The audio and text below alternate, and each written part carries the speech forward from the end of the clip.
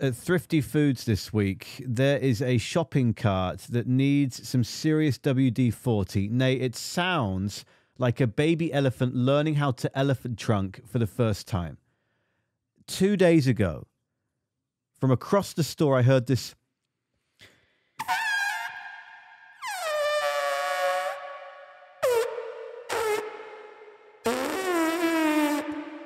And at first I thought, maybe the bathroom door's been left open by accident in our tiny little Fairfield store where the bathrooms are for both the public and the personnel of Thrifty Foods Fairfield. And they're just behind stage, backstage, one women, one men. That's it. But then the sound got closer and closer and closer.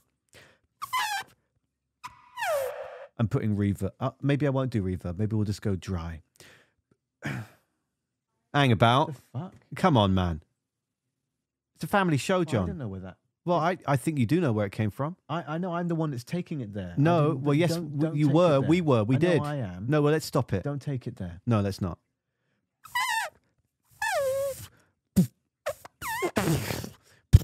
Okay, none of those were. What? And as it got closer and closer and closer, it was a businesswoman.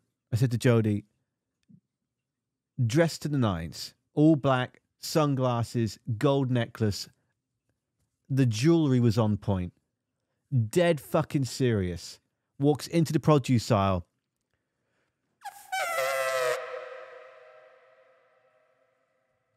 Check the list. Avocado ×2. Get some tomatoes. Some celery. Salad pack.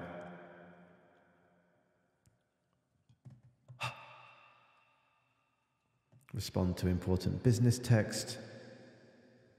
Got all I need. On my way to the exit. Anyway,